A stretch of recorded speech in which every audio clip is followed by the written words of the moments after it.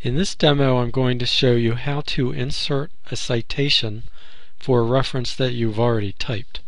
In the last demo, I showed you how to insert the citation immediately after typing the reference. But right now I want to cite Vanderstumpf, and I've already typed that reference. So what I do is I come up here to Insert Citation, click there, click on the item I want. Now this is a kind of busy screen, but there are 6 different ways to word this citation. And up here it's going to explain what the different ways are.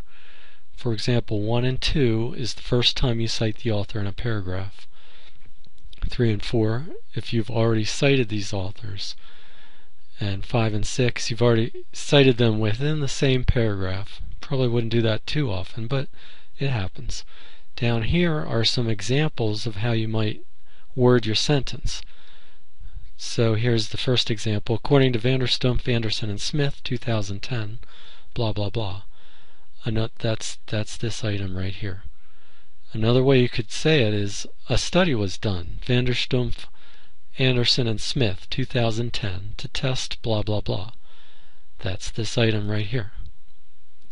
Now if you're doing a direct quote rather than just referring to the work, you should put in the place in the work where you found that quote.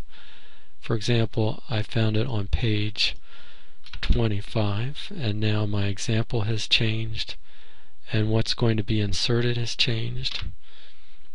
And I just hit enter, and here it is, blah blah blah, Vanderstumpf, Anderson, and Smith, 2010, page 25.